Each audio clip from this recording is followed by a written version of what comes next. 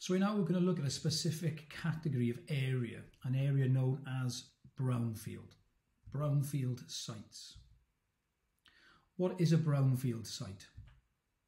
According to the HSE, a brownfield site is an area of land that was previously developed, often but not always for industrial and commercial purposes. It may be contaminated due to asbestos being laid buried on the actual site. That definition is directly from the HSE. So if we consider the UK and think of the industrial times that we've gone through with our mines, our mills, our really developed areas, and a lot of these times, industrial times, have changed. So now we have a lot of derelict buildings, with a lot of demolition, and we have a lot of areas being currently redeveloped. But a lot of those previous areas, before the impetus was put on asbestos and asbestos being disposed of correctly, a lot of these areas would just get bulldozed. And as you could understand, then we're going to end up with lots of asbestos buried in the ground. So the photographs you can see here, it looks like we've got some asbestos matting, asbestos material on the left-hand side.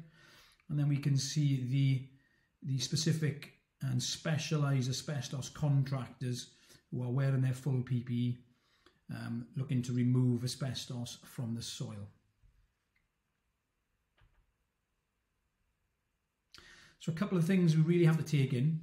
We need to find out from the local authority if we're actually on a brownfield site. You know, this should be done before any site is taken over. Obviously, think of pre-construction information. But if you do end up raising that question, a location to go to get that answer would be from the local authority.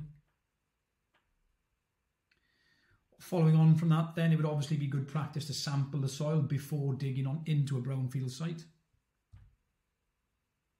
Any suspicious material that would be found, then that would obviously then require analysis for asbestos.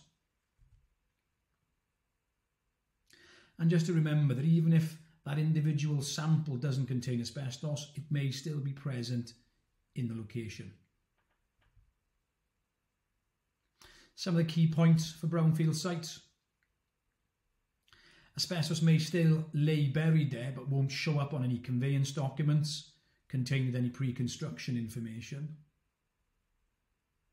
Very good practice, as already stated, to sample the ground before excavating.